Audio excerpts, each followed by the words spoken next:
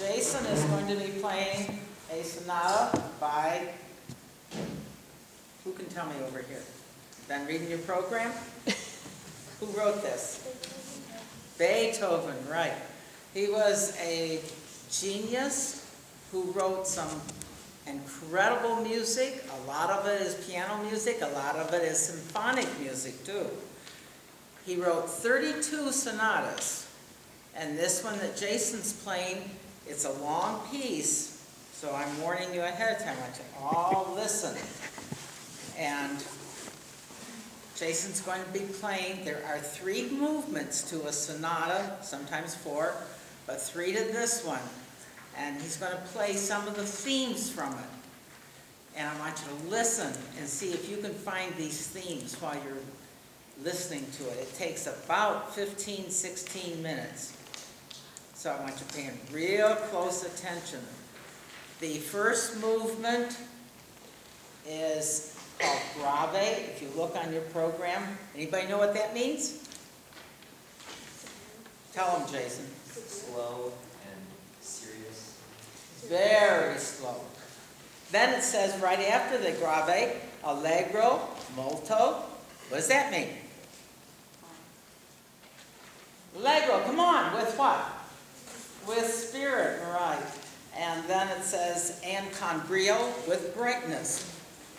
So let's hear the, he's not going to play the first, you'll hear that. It's like an introduction, but he's going to play the theme, the fast theme.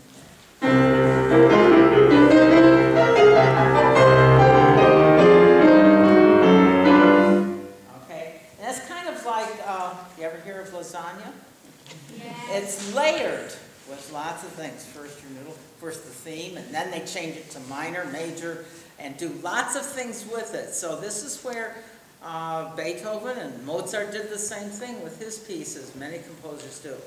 And they vary it. So you listen to that theme each time it comes in. Then there's a second theme. And especially parents, you may recognize this theme. Dr. Haas used it as an introduction to his radio program when he was on. Go ahead.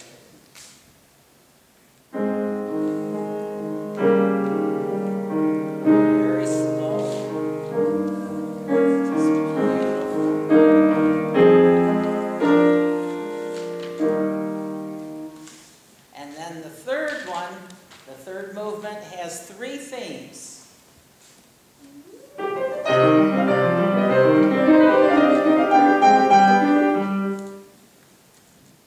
just talking about this. Then he does major, minor, and he takes it and does what we call develops it. Does many things with it, upside down and so forth. So sit back, listen. Some of the words that have been used to describe Mr. Beethoven's music, passionate, and that's where the word pathetic, you might think it's something else, but it's something that's very passionate, very dramatic, profound, noble, very rich, and very human. So sit back, relax. Jason's worked real hard, as all the students have. You've done a great job so far. Listen to this, and I think you'll say that Mr. Beethoven's a marvelous composer. Anything else you want to add, Jason? No. Listen.